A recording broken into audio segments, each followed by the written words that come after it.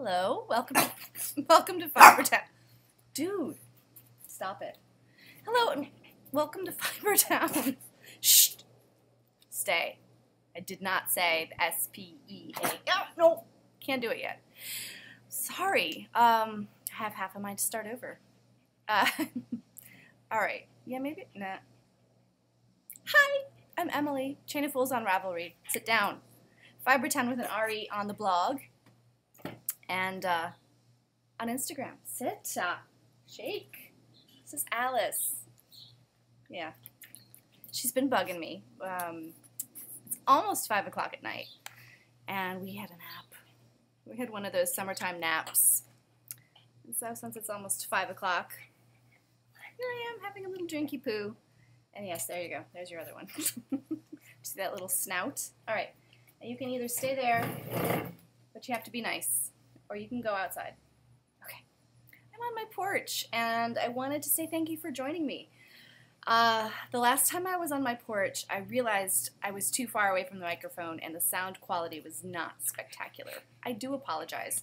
So I've made an effort to be close up and personal this time, and I'm just noticing the bags under my eyes. So I need to be a little farther away for my own sanity. No, but hello! So glad you're here. Let's see, what's today? I don't even know the date. It's 2015, it's July, it's the 22nd, maybe? It's a Wednesday. Yes, I'd like to say hello to quite a few new people who introduced themselves on the welcome thread. So we have SF Chick, who is Raina, I believe.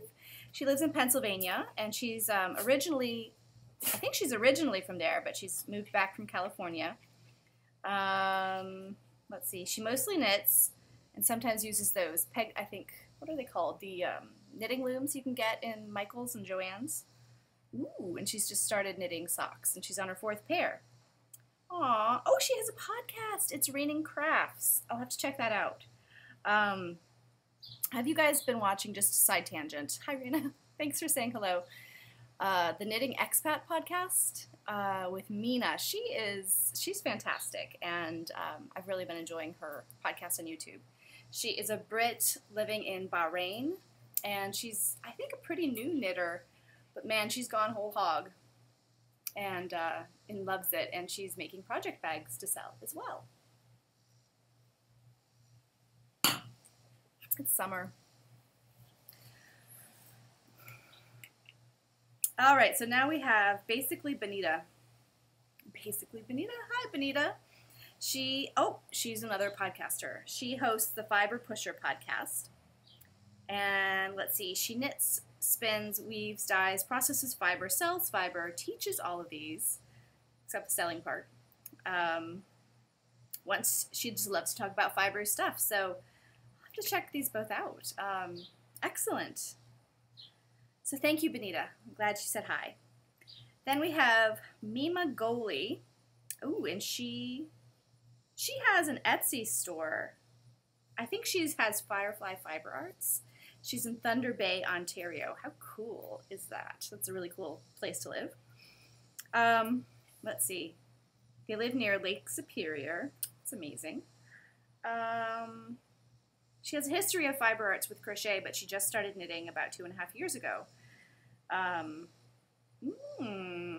Now she spins as well.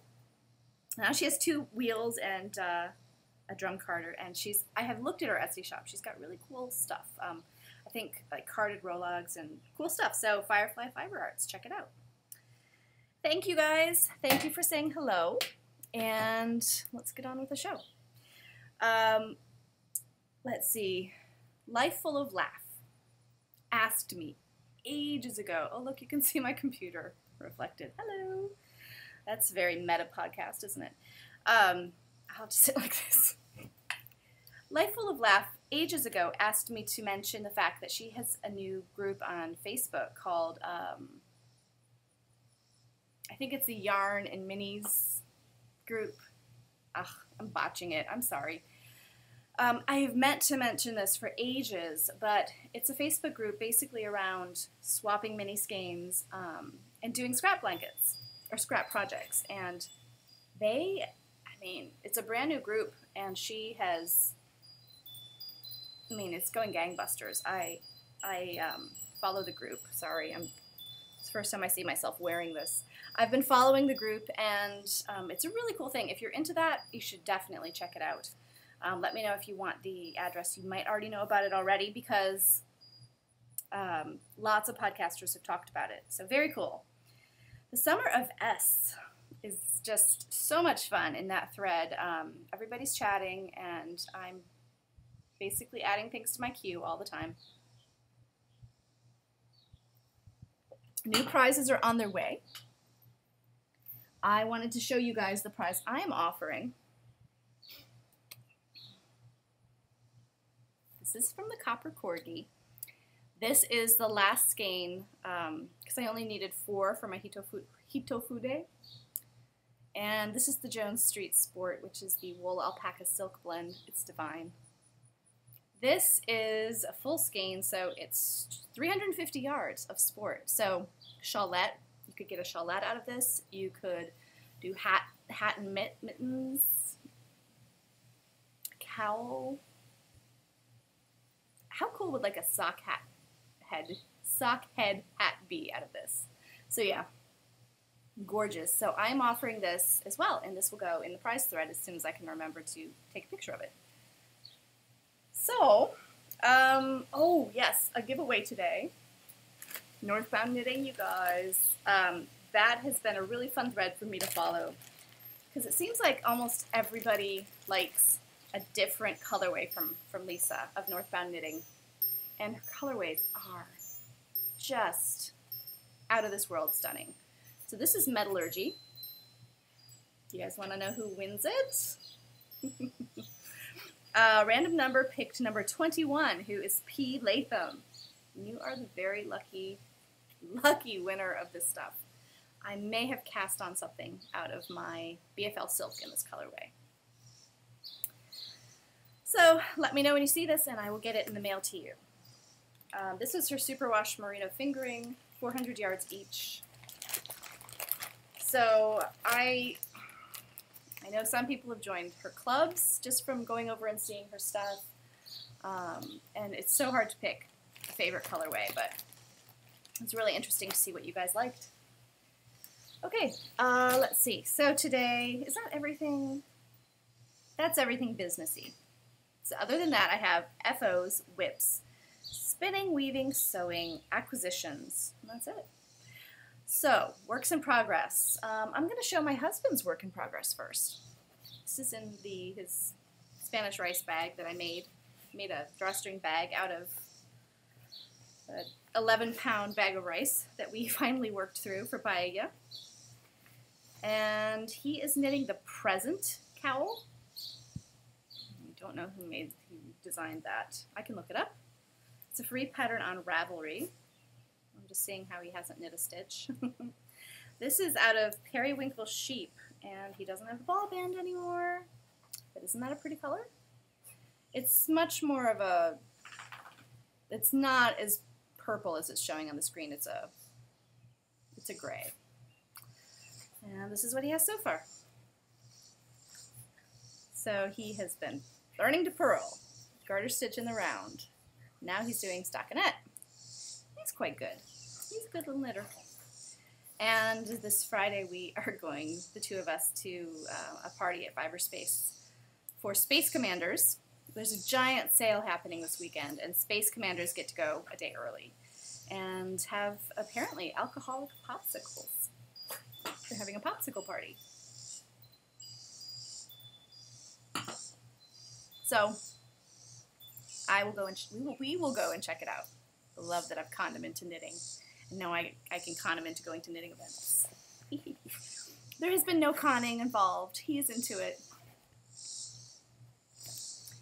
Okay, so my works in progress. Let's see. I have my my July socks ongoing, and they have experienced a bit of a drought. But recently I picked them back up. These are the Regia, Arnie, and Carlos. I'm on the second one. I hope you can't hear my dog like barfing over there. jealous. Fun stuff. I'm doing a double gusset heel. And that's a basic sock with a double gusset by Christy T. Payne. And other than that, it's my usual sock recipe of 64 stitches on US 1.5, 2.5 millimeters. I have my carbons. I love them for socks. Although I think at this sale, I'm going to buy some Chowgu DPNs, the metallic ones. Because I tried my friend Danae's, who's Whimsical Meerkat, and those things are great. I want a pair for my scrap yarn blanket and then a sock pair. So here's my second one. I think this is Summer Night or Fall Night. Cannot remember the colorway. Yes, I do have the ball band. And the colorway was 03655. And I've got like 25 more rounds before I can do the toe. So these will be finished by the next time I podcast, for sure. Because I know not sure when I will podcast next. The summer has thrown me off. Travel and recovering from travel has thrown me off my weekly schedule. And my daughter is coming out to swing. You'll probably be able to see her swinging. All right, she's not going to go because she's embarrassed.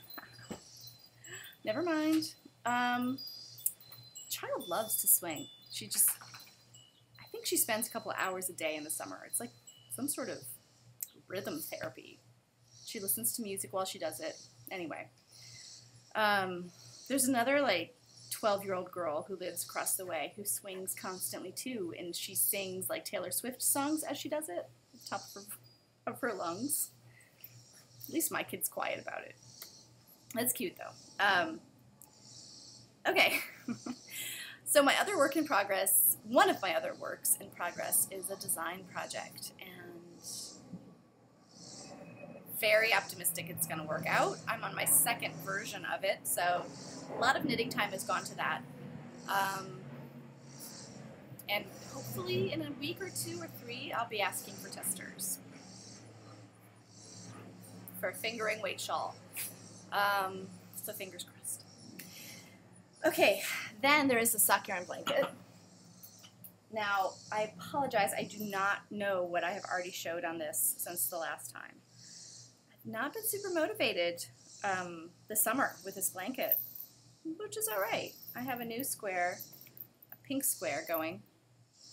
This is from String Bean. I don't think it's hand spun, but she sent it along. She did send along a lot of hand spun, gorgeous stuff. And her hand spun's so good that sometimes you can't tell it's hand spun.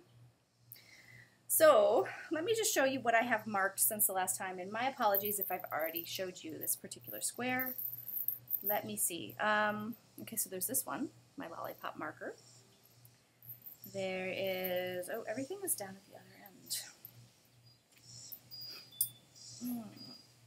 I did a major craft room reorganization and rearranging of furniture. And moved the couch out of it. We are one couch family now. We got rid of our nasty... Oh, hang on a sec. I think I have unwittingly, don't switch. Okay, woo! Unwittingly pressed a button. It was going to switch. Okay, I'm still recording. It was going to switch to a different camera. I was saying that we got rid of our couch that has all of the stains and detritus from our son's toddlerhood. It's like a 12-year-old couch, and you know, if you have young kids, the family room couch gets nasty, okay? So it's gone. Thank goodness. We took the couch out of the craft room, which doesn't get a ton of use, and we're getting different slip covers for it. It's an IKEA couch, and hopefully it will see us through another good while so we don't have to buy new furniture. But it's meant that I've turned my craft room into more of a workshop-looking space and less of a living space. I would still like to someday get a comfy armchair for it, but I've moved all sewing stuff in there. Like, I have a sewing table now. It's a 100-plus-year-old table that my great-grandmother had, and my mother had, and now I have it. So it's beautiful, and it's a really cool thing. It's a solid oak, gorgeous table.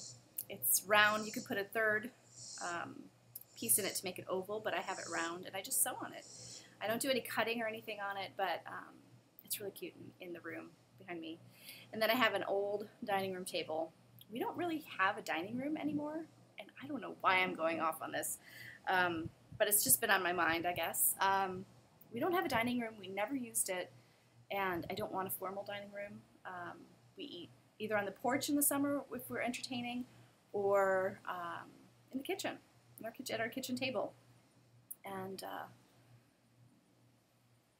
so we have now our piano in the dining room, as well as craft stuff, and it sort of joins the living area, which is now gigantic library / music / craft room. So very exciting stuff, and I don't know what the point of that whole thing was, but look. Here is a stitch marker from Sucre Miniatures, and yes, it is a Hostess cupcake with a bite taken out of it. Favorite treat from my childhood, and it's on this square here. I believe this is a No Makers mini. Captain America, perhaps? Yes, going back to the Hostess cupcake. Back when they used to make it with lard, when I was a kid, and they were delicious, made with lard, before they used partially hydrogenated nonsense. They're nasty now. It was just make my day if my mother put one of those in my lunchbox. Oh my goodness. And I realized at some point that eating Hostess cupcakes for me is not a spectator sport. Okay, you probably have your own way of eating them, but I would like take the icing off and like have a little bit of the cake and the cream and the frosting and then that hard white frosting on the top. Anyway, I need to eat them.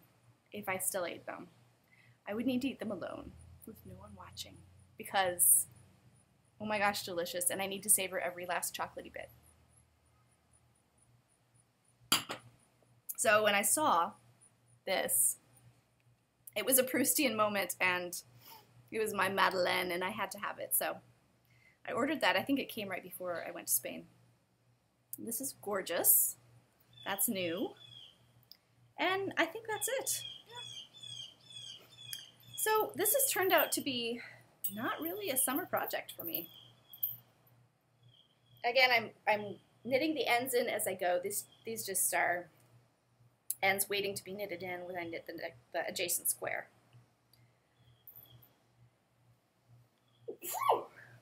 Excuse me. Try to sneeze daintily so I don't blow your eardrums out. Okay. That's it for works in progress. And stash wise, with everything I've done, knitting, spinning, weaving, puts me at 6,494 meters. So I've reached my goal. I'm not going to try to hit 10,000. If I do, that'd be great. If I don't, I'm cool with that too. My goal was 5,000 meters, so yay me. All right, spinning. I have been doing a little spindle spinning. This is Hog Island wool that I got from Beth Smith when I took a class with her at History Unwound. One of the presidential breeds. And I've talked about Hog Island before. I carded this a little bit. You can see it's sort of been carded, like these are little flats stuck together. And because it was just, I wanted to get some of the chaff and the straw out of it. The Hog Island fleece that I had, that thing was filthy. It was a fleece from Mount Vernon, George Washington's home. And yeah, it was living its sheepy life very happily. So I have the Hog Island on my, oh gosh, I never remember the name of the maker of this spindle, but this is a Tockley, and it's my fastest spindle. It's also my most lethal. I usually have corks on it when I move it around. So I'm spinning it very thick and thin, nubs and slubs, and it's just the nature of the Hog Island, but it'll look great and it's super, super duper springy. Let me see if I can find a really sturdy spot and show you the bounce. So I really enjoy spinning it, and it's a very little bit here. I have one little cop I need to add to this. So I think it's going to be 3-plied, and we'll see how it turns out. Now, I have finished spinning my Cotswold Coopworth Lamb's Fleece. This is a swatch. I opened it up. I've just tried random stuff, shaping and whatnot. So I got a swatch that looks like a little baby dress. How many skeins do I have? Oh, I should have written down. Oh, I do have it written down on my phone, the final yardage. So this is a 3-ply. It's prepped. It was prepped worsted, so I combed it. And it was spun woolen, so I guess it's a semi-woolen. So I think it's at almost 1,300 yards. Oh, plus this. I'm not going to dye it. It's a beautiful ivory color. It's lots of fuzz on top of it. It's a beautiful ivory 3-ply, and I think it'll be a cardigan. So it'll just sit in this basket and look pretty until I know what I want to make. I haven't taken reps per inch measurements. I don't remember the gauge of that swatch. So it'll just depend on if I want how I want the fabric to be, if I want it to be airy. We shall see. So yeah, that's my tour de fleecing this year. I haven't spun a whole bunch since I finished that. And I'm trying to think, was there anything else? No, that's it for spinning. Although having gone through my stash and culled quite a bit of it, I had to move my hand spun to a bigger shelf. And so I'm slowly but steadily reducing my fiber to be spun stash, and it's going into my already spun. So I still have quite a bit of fiber to be spun. I have a pound of Rambouillet, a pound of Cormo from Reflections at Rocklands, and I have a Lincoln fleece, and I have yogurt. Yogurt's next to be processed and spun, and yogurt is a Romney Border Leicester Corriedale cross. And then I have my Rambouillet Corriedale chocolatey brown fleece. That might be, hopefully, I'm waiting to hear when I can give this person my money and get the fleece. Another Romney or Romney cross. Gray fleece this time. So I need to get cracking again on my fleecing and my spinning. But I've been doing other stuff, and that's okay. So let me tell you about my weaving plans. Oh, crud bucket. Okay, my weaving plans will be told to you next time because I forgot to bring the yarn out. I have a plan I have a giant skein of, I think merino, superwash merino. And it's like 750 yards from Feederbrook Farm, and it was part of a de-stash from my friend Angie. Angie has, I think she just grows yarn, like she thinks about yarn, and it goes into her stash, because she's always saying, okay, I'm de-stashing, here's stuff for you, and it's a Rubbermaid tote. And I think, okay, she must have really cleaned out her stash, and then a year later, a similarly sized Rubbermaid tote comes my way. And I've kept some, I've given some away, I've de-stashed some. Anyway, so I want to weave this particular skein on my triangle loom with a continuous thread method. And then I have a wool silk blend from Manos. And I found that I really enjoy weaving wool silk blends. They come out stunning after they're finished.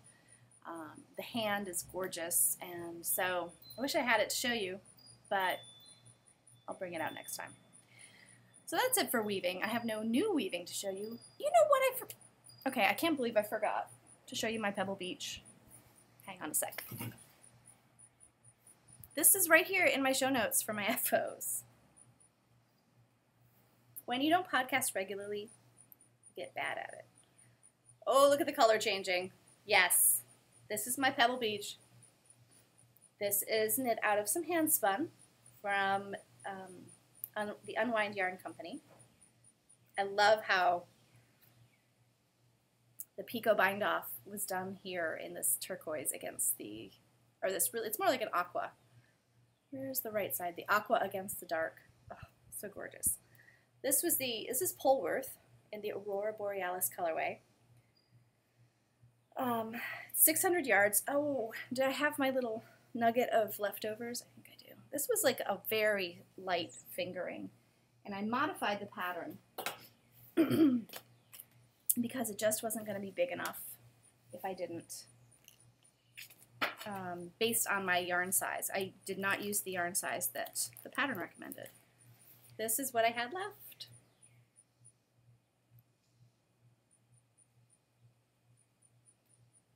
So, gorgeousness, am I right? So this is the Pebble Beach by Helen Stewart. And I'm dying out here in it now. Although it is pretty light. It's pretty lightweight. It's a lovely, lovely shawl. I highly, highly, highly recommend it. Very fun to knit. I love how that end kind of curls like that. The picot bind off, it was the first time I'd done one. I know, how have I gotten this far without doing a picot bind off?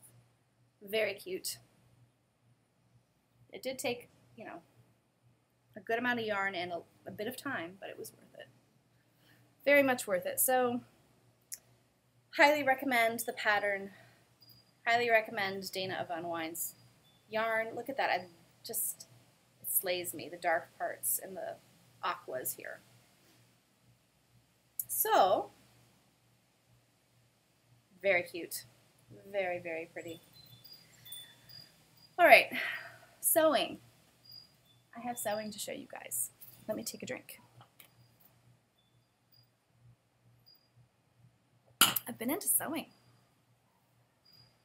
I have taken all of my scraps, well, the serviceable fabric scraps, and I did a jelly roll quilt out of my own scraps, and it is not, certainly not, you know, as professionally done or straight as it would have been had I used, you know, machine cut fabric scraps. I cut these all myself.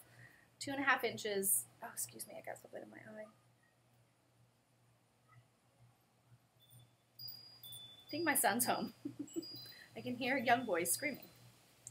My husband's in there. I am not going in.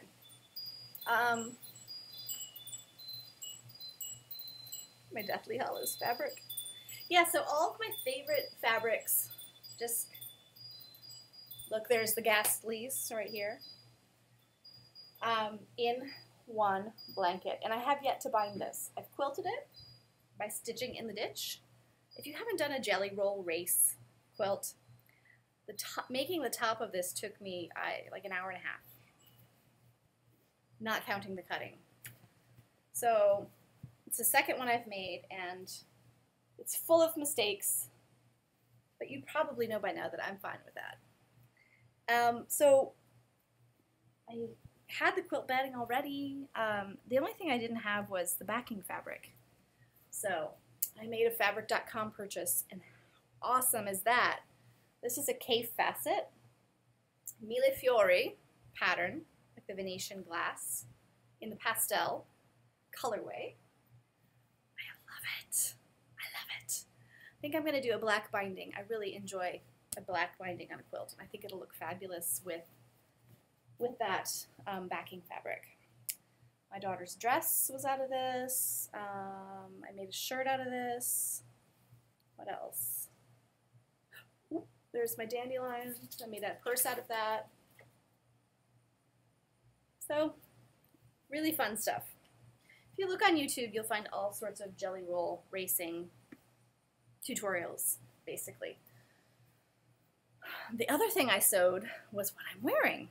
And this took me a day to make, just because I had to, it's the Anna dress from By Hand London. And I'm going to move my computer back a little bit. I saw this on the Fluffy Fibers podcast with Isabel and pretty much copied. I shamelessly took inspiration from Isabel and basically made the same dress she did, although hers might have been a V-neck. My next one's going to be a V-neck. So the Anna dress still got threads on it. Oh, look, some sparkly threads. Sorry, I want to make sure no 7-year-old boys come out here. The Anna dress is super comfy, and it's got threads and wool all over it now, but I love it. Now you got a big view of my chest.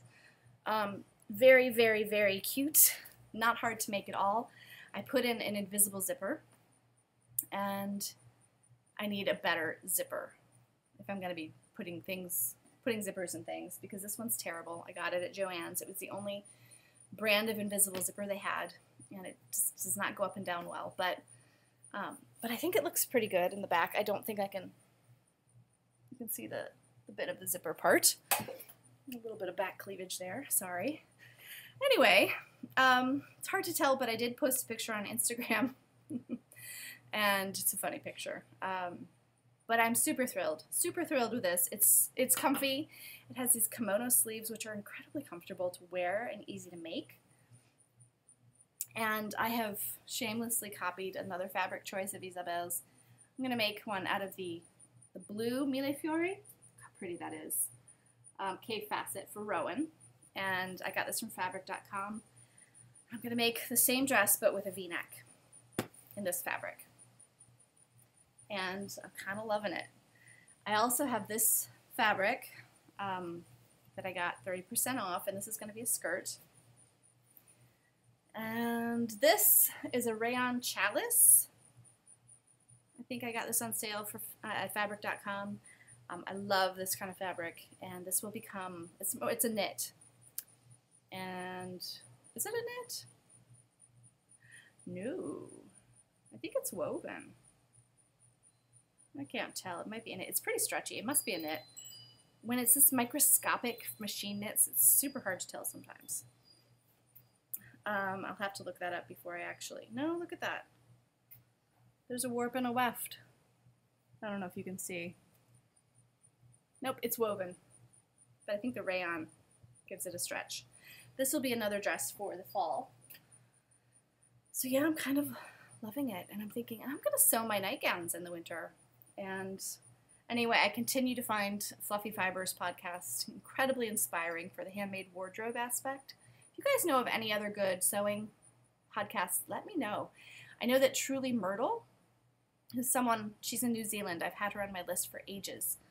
I just watched the first episode, and she sews quite a bit as well. So I am watching her.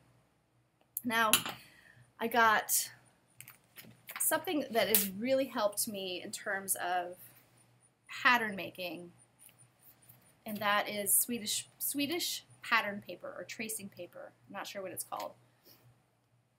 This is the Anna dress, which is sent as a PDF and printed out, and it's a lot of pages. Now, with the sailor top and the washi dress, I printed these out and I taped them together to make a pattern, which is then super huge and hard to store. Minerva Turkey Knits, had a really great technique for not having to do that. So she prints them out, and I've totally taken this technique, and it's brilliant. She pins these to her blocking boards, okay, and then traces the pattern out of that, and when the pattern pieces are traced, you just take these off the blocking board, and you can store them with a clip. So it's the difference between this and a gigantic folded up or rolled mess of a pattern.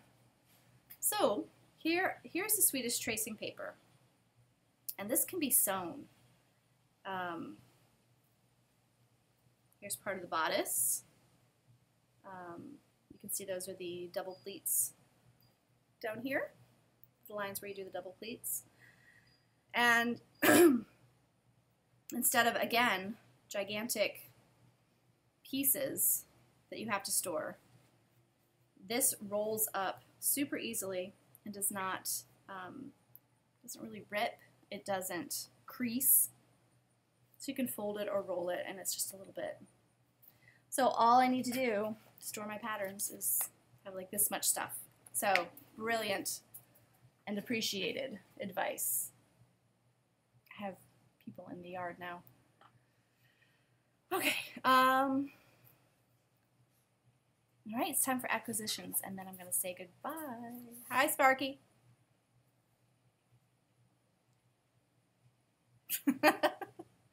Podcasting. My dad. Okay, so you might remember that one of my Chow-Goo interchangeable cords broke, and I did not get a response from them. It had been over 2 months, so I emailed them back. I replied with the auto reply that I had gotten that verified that I had emailed them originally, and they said, "Oh, we're so sorry. Your email must have gotten deleted. We don't have a record of it. So we are so sorry. Usually we have you send in the defective product, and we send you a new product. But we're not going to ask you to send it in because you've waited so long. So hopefully I will be getting a new replacement cord for my interchangeables very soon." Just wanted to give you an update there. Let's see. I showed you all my fabric. One other acquisition I have is from Pigeon Reef Studios. I have been on her website entirely too much. I love the way she dyes fiber. And this is the Bridges colorway. It's 60-20-20 merino yak silk. It's pricey, but I've been wanting this type of fabric for a while. It's a one-of-a-kind. It's called the Luminosity Project, and it's more expensive because she layers on dye like nobody's business. So you get this super, it's luminous, right? And I'm kind of in love. It smells like a big animal. I think it must be the yak in here. Makes it smell like that. So yeah, gorgeous, gorgeous stuff. Now the other acquisitions are from a lovely viewer. 4 Kitties Have I, Melanie? Okay, now I feel like, hang on. Melanie, goodness, I got it right, good. She sent a card along with a bunch of stuff for prizes. Thank you so much, Melanie, and a couple things for me. I'm not sure when these will be used as prizes, but look at that. Space Cadet, it's a sparkly Lucina base in the plunge colorway. Sock Bunny yarns, how cool is that? The Sugar DK base, Superwash Merino, very, very cool. Mexicali. It's almost like Germany colorways, Germany colors. Diabolical, all stuff I've never had before. In the Azalea colorway. Beautiful pink, sparkly. One of the Regia Floromania colors. This is Neon Ocean. And Fiber Nymph. This is the Sunflower colorway on her Sunshine base, which is Merino Superwash fingering. Isn't that beautiful? This would actually be great for my design project. Just saying. Now she also sent an adorable, I think this is a spindle bag. It's super padded. The bottom is super padded, squishy squish, with an attached notions pouch. How cute is that? So adorable. Super cool. Owls. My daughter loves it. She's very into owls. Sheepish, a book that I have on Kindle that I have read by Catherine Friend. 2 Women, 50 Sheep, and Enough Wool to Save the Planet. That will be a prize. Now she sent this packet of hand creams by Happy Hands. happyhandstore.com. Just a whole variety of different scents. I may have used one already. I gave one to my friend Leanne. And these are awesome. You guys, you should buy these and put one in each project bag. Really cool idea. And then, minis for me. All right, Lydia knits Ugly Duckling. Awesome speckled stuff. I think my son's friend stayed over. He was at his house, and now I think they've come here. I trust that my husband is on top of these things. He's in there. BB cakes. Never heard of that. Very cool. Ooh, Sun Valley. Sun Valley fibers. Ooh, this is from the Zombie Knit Apocalypse 2013. Very cool. This is gorgeous. Then there's Lost City Knits. I have not tried their stuff either. Anzula Squishy. I've heard a lot about this yarn. Very nice. Ooh, people, it's Miss Babs BFF. That's a gorgeous colorway. The next time Fiberspace has Miss Babs trunk show, I'm so going to the Space Commander party that gets to pick it all over before everyone else. Jilly, Dream in Color. It's a fingering weight single. 716 Knits. If the apocalypse comes, beep me. Great name. And this one I was super excited about. This is Mustache. Is that an Anna and Elsa colorway? It might be. I know she did one. Mustache Yarns. Super excited to try that. Thank you, Melanie. Thank you so much. Thank you, thank you, thank you. I hope the sound on this episode has been okay. Trying to be more conscious of not fading in and out with my volume. So next Friday, not the day after tomorrow, but a week from Friday, I go to Oregon with my daughter. So whether I record next week or not just depends on how things go, preparation for the trip. Lady I'm going to stay with is super crafty. Super crafty for some strange reason. You know what? I say she's super crafty, and she is, but she is an artist too. She sells her paintings. She blogged for a long time. Pink and Green Mama is her name. And now she is an artist selling her work. Like, she's selling it. So, just realized I might have to redo this seam. It's really good to see myself. Look, this one has the same top stitching, and it's barely visible. This one, the tension was weird on the machine. Anyway, never mind. Anyway, I cannot wait to stay with her. Here's the thing. She wants to knit one of those gigantic wall hangings with like baseball bat-sized knitting needles. Has anyone ever done that? Do you have tips? She wants to put it on a wall somewhere, I think. Or just have it and just do it for fun. Like, you actually have to have two people do the knitting. One hold the working needle and the yarn, and the other one hold the other needle with the stitches to be knit. If you've done that, let me know. Give me tips, because I'm pretty sure we're going to try it. So, until the next time, you all take care. Bye-bye.